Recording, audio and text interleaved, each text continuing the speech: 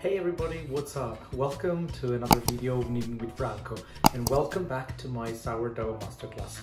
Today we are day 4 and today we are going to properly feed our sourdough for the first time. Yesterday we also did a feeding, but it wasn't a proper one, just for the simple reason that we did not add any water. But the reason for that is because yesterday we just took 100 grams of our compound, which was basically a poolish. It has the consistency of a cream, and all we did was just adding 50 grams of a strong flour. In my case I used the Manitoba Oro from Caputo, which is a strong flour. It has a W, which is, if I'm not mistaken, 390.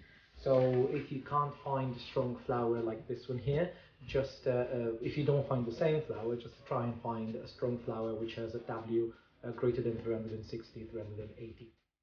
So the reason why yesterday we just added the 50 grams of flour, it was because we wanted to make our compound a little bit more tough, a little bit more stiff, a little bit more solid, and that's why we did that.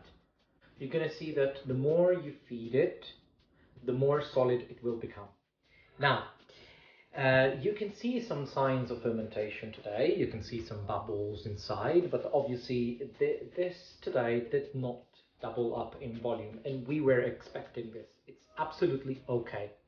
But as I said yesterday in the video of yesterday, from now on we're not going to care anymore about the doubling in size, about the volume of our starter.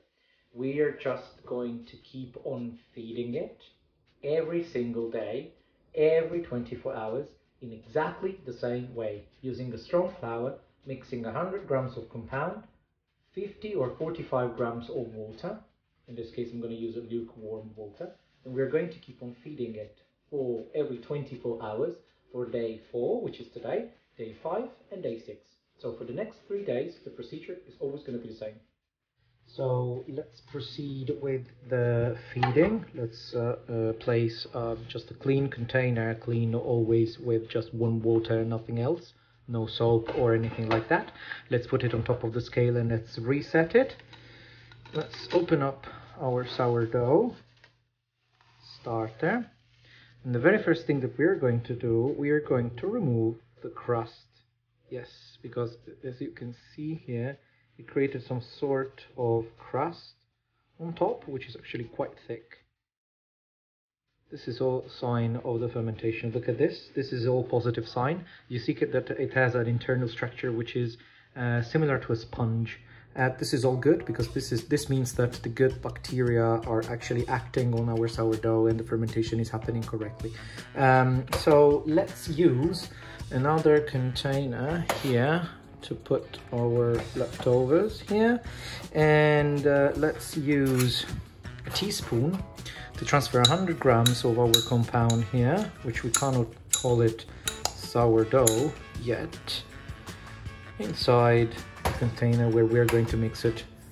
In the meantime I was talking and the scale went off.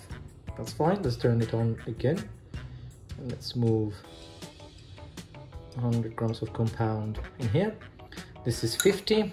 Do not worry if you don't manage to reach 100 grams precisely, because we can adapt the quantities anyway.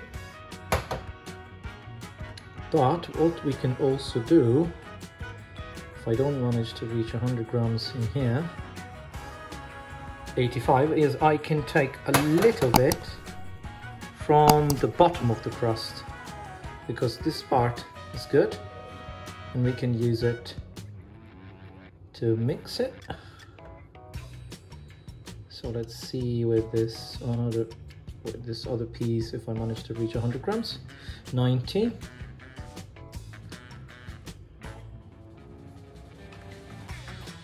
And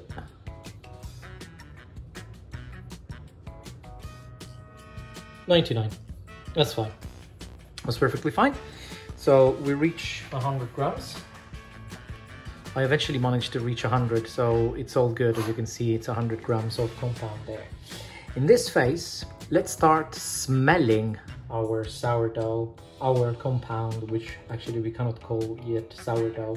Although it might have an unpleasant smell, by smelling it, you can actually figure out how it changes every single day and how it reacts to the fermentation itself.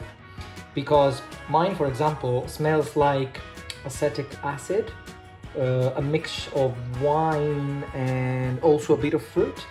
It's completely normal. It's absolutely fine at this phase. And let me actually remind you that in this phase, you cannot and you should not use your discard. So you can see here that I have a little bit of discard, which is basically the crust that we removed from the top, which was oxidized. Then I removed it, and you should throw it away. I know that in the recipes that are using sourdough, if you are for example, feeding a little bit more of sourdough, and then the quantity that you need for that recipe is a little bit less than what you fed. So basically you can use the rest as a discard, and you can use the discard for the recipe. Please do not do that at this stage. The sourdough that we are making right now is not stable yet. It's too acid, and it cannot be used, and it cannot be even tasted for any reason whatsoever. It's going to be very sour if you do. It's an unstable compound, and it should not be used. I do not recommend it at all. In order for it to be ready, we need at least a month. Anyway, as I said, I managed to reach 100 grams, but if you don't, do not worry, because you can adjust the quantities if needed. 100 grams essentially is good for the proportion, so it does it makes our life a little bit easier when it goes for calculation. Now we're going to clean the container, and let me stress this enough. This container has to be cleaned only with warm water. Do not use any soap for any reason whatsoever. And I'm gonna dry it with the kitchen roll sheet of paper. I have watched many YouTube videos in my journey to create our sourdough, and I've read so many books. And when I watched the YouTube videos, I noticed that literally everyone was recommending, or the majority of people was recommending, to use different containers all the time when you are creating your sourdough. And to be honest, I don't understand why, because this does not make any sense. It's a waste of time. It's just if we want to be picky as well, it's better to use always the same container, because it just helps the fermentation, because it keeps the good bacteria where they are, because the good bacteria are going to stay in there in the same container. So you always want to use the same container. I don't understand why we should be using another one. Anyway, at this stage, at this feeding, we're going to add flour. As I said, I'm going to use a Manitoba, which is a strong flour. If you can't find the same one, I'm going to use a Manitoba Oro. Do not worry, just use a strong flour with the W value that has 360, 380. Let's weigh our flour, and we want to have the same quantity of flour as per our starter. So our starter was 100 grams. Let's use 100 grams of flour this stage as well. Almost there. Cool. 100, 101 is absolutely fine. And then we're going to use 45 grams of water. So we're going to use a hydration of 45%, and the temperature of the water should be lukewarm enough. In this case, it should be around 24, 25 degrees. Let's wait for the thermometer to pick up the temperature correctly. And I made sure it was around 24.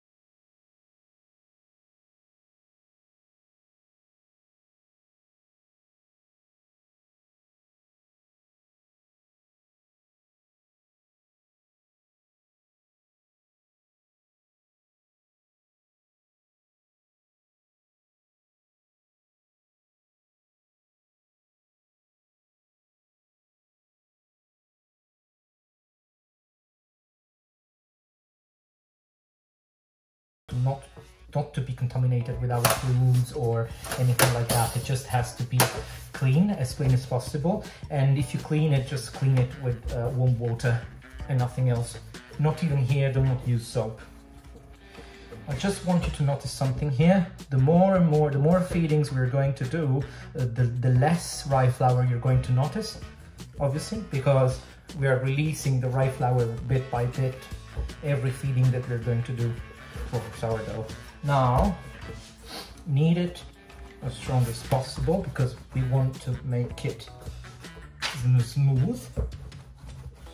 So just use these movements as much as possible,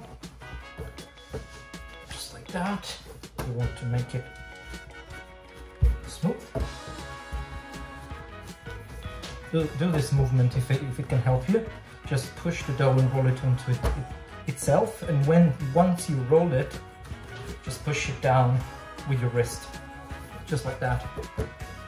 With the left hand, I'm keeping it still, and with the right hand, I'm rolling it on top of itself. And this makes it less sticky every time that I do this.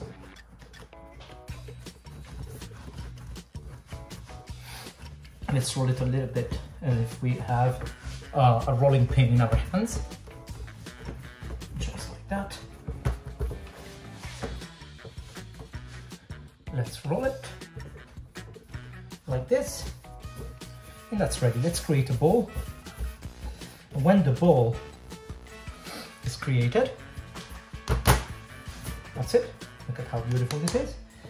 We take our clean container, the same container that we are going to use for the entire life of our sourdough, and let's push it down exactly like we did yesterday, because we want to level it, because we want to keep track of the level of the fermentation.